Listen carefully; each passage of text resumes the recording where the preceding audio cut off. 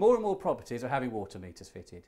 If you want to find out how much water you use, it's important you know the location of your meter. Sometimes we fit meters inside the property, but more often than not, they're located outside at the boundary with your external stop tap. If you want to read your water meter, it's very easy. All you need to do is flip the lid up and look down. Here's a water meter we're about to fit. On it you see a series of numbers.